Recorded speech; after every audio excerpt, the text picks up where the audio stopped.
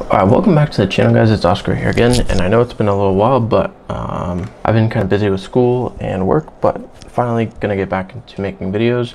And today we're gonna be talking about swapping the alternator on, let's say if you have a Procharged GTO, or if you're gonna be swapping the alternator on a Procharged GTO. This is kind of gonna show you how to do it. I didn't make like a full-on video doing it, so I have these pictures that I took, kind of going step by step about what we did.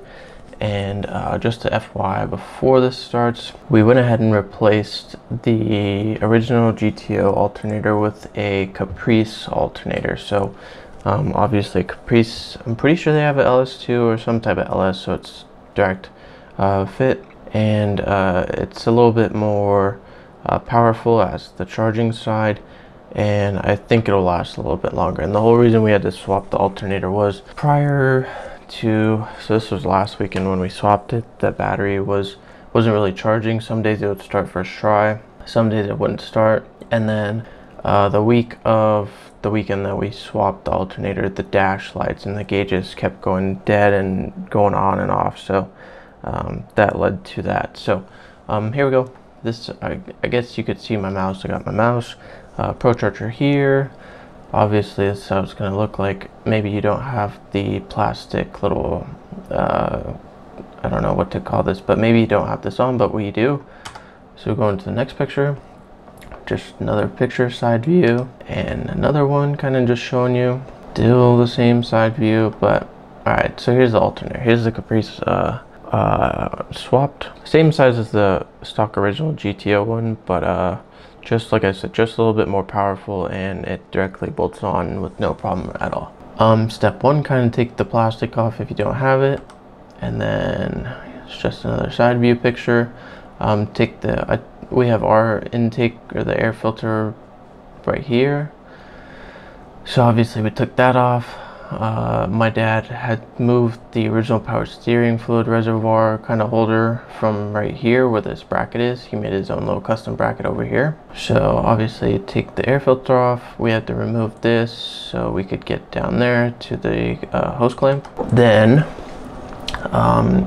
obviously if you have a Procharger, this is how you loosen and tighten the belt, or the tensioner right here. So there's a 15 mil nut right here and another 15 mil nut that goes onto here, so you're going to want to loosen those, get the belt off. Kind of a sharper picture, so there's that where the one nut goes. Obviously we took that off fully, and then here's the other nut that's like the locking nut. So I'll take those two off, get the bolt or the belt taken off, then just a few pictures, and then okay, so here's the other thing. So you have these, I guess they're like bracing. I don't know what to call them, but they basically hold or like support the upper part over here. So you're gonna want to take those off. It's two pieces, 3 bolts. I can't remember exact size of the Allen key, but it is an Allen key. 3 bolts. One goes through here, and then the other 2 go through there, and then that leaves that space open. Then we obviously took the intake off. Don't have to take this lower piping off, just the top piping that goes into the throttle body, because you're going to want access to the tensioner right here to get the belt off, and then you're going to kind of want all this space over here. Then take the Procharger off. After you take those 3 bolts out, there is a little nut that's bolted onto this alternator bracket right here, and you're going to want to be really careful with it, because I mean it's a small nut, but it kind of flew off when I took it off, so it fell into the oil or the skid plate, so I had to go down and get that. But let's say if you're using like magnetic tools or something like that, shouldn't be an issue. Then Procharger off. Obviously you're going to want to loosen this hose clamp so you can get it off of this intercooler piping right here. And just another picture, don't mind how dirty it is, but so here's the alternator, here's the belt. Then we took the fans out just so we can get also more clearance in there. we swapped the original fans. I think this is our second or third set of fans. So these are both Spall, kind of high flow CPM fans. They're working pretty well. Then obviously there's the Procharger. Looks a little bit beat up because it is, how old is it? I think it's 14 or 13 years old now that it's been in the car. So it's been in there for a while. Obviously has its little wear and tear, but still runs perfectly, works fine, no shaft play or anything like that, but good on there. Then there's the alternator, and here's where the bottom half, the Procharger bracket that I was talking to, that nut goes. The nut and the bracket go onto here. You basically only hit, I'd say 2 or 3 threads or something like that for the nut to tighten onto there. So like I said, if you're using magnetic tools, you should be able and not have any issue of it dropping, but be careful on that one. And then there's the alternator. So this is midway taking it off. So let me see if there's a picture. Okay, so this pulley right here, you're gonna want to take that off, so you can get the bracket off. So take the pulley off. That opens up this spot. The pulley is connected to the bracket that holds the alternator in place. And then there's a bolt right here, a bolt down here. If I remember right, they're all 15. And then there was one on the back side of the alternator right here. So there's 3 bolts, and then there's the ground. So there's a nut that holds the ground onto there, and then you just basically pull it out. So here's the old one compared to the new one. Here's all the tools we've been using, kind of a little bit of everything, but old one, like I said, old one, new one. And there's the ground wire, and then there's also a ignition plug on the left side, or ignition power plug on the left side. You just squeeze the 2 ends and just pull that off, it'll come off. Then here's the open space. Obviously you can see the belts off.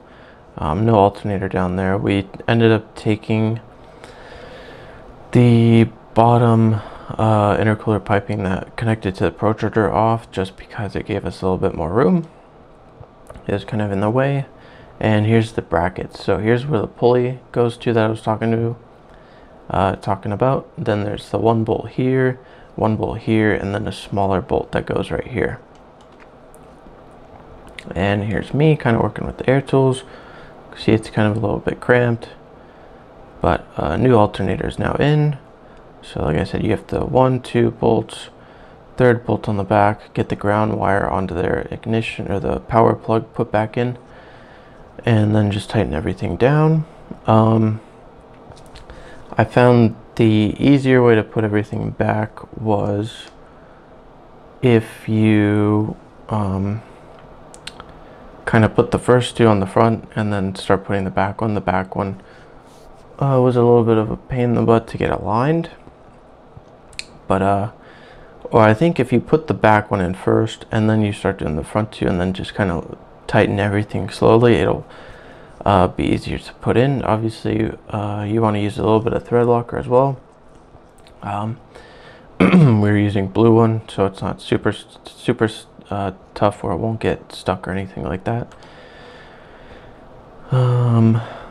Then another picture, you can see how kind of tight it is. You barely have room, especially with the supercharger bracket and everything like that. Kind of pulls everything a little bit more forward, but that's why we took the Procharger out. Otherwise you wouldn't be able to get to the alternator itself.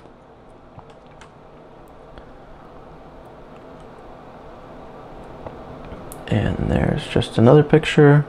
I think this is where I was tightening the back. And there's the alternator now in. With that, there's this little piece right here.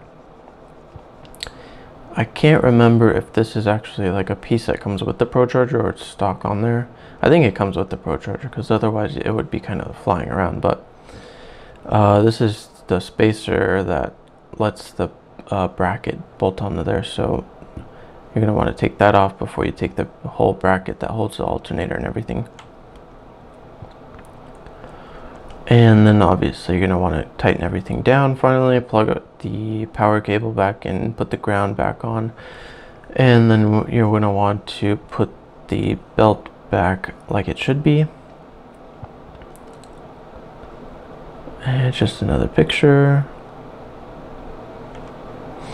Here's the belt number that is for the alternator and the tensioner and everything like that, water pump, 4060775. If I remember right, it was a continental belt as well. So then this is putting the Procharger back in, put the intercooler piping back on. We found it easier if you get this side the intercooler piping put around the inlet of the Procharger first, and then kind of work your way to the bracket side. You're going to want to get the nut put on first that'll hold the bottom piece, and then you're going to want to start putting these bolts to the motor bracket. Then you're going to want to get your nuts and these nuts tightened. Well, not all the way tight because you need to put the belt on, but here you go. You have these Allen key bolts put on. And not sure what this picture is, but oh, this is where the fans got put back in. And then you're going to want to put your belt back on and make sure it's not too tight, not too loose. And so yeah, after you get all the belts put back on and make sure that the Procharger belt isn't too tight or too loose, I'm gonna want to just turn the car on, make sure power comes on, and then start up, make sure there's no issues, but then you should be good to go. So I hope you guys enjoyed this video. Kind of got a little bit of a kind of like how to swap the alternator if you do have a Procharger on your car. But hope you guys enjoyed. Comment down below if this helped any of you guys, or if there's anything else you guys might want to see, kind of what to do on a GTO later in the future. But hope you guys enjoyed. If you did, please drop a like and comment down below what you thought. And it's been Oscar, and I'll see you guys in the next one. Peace.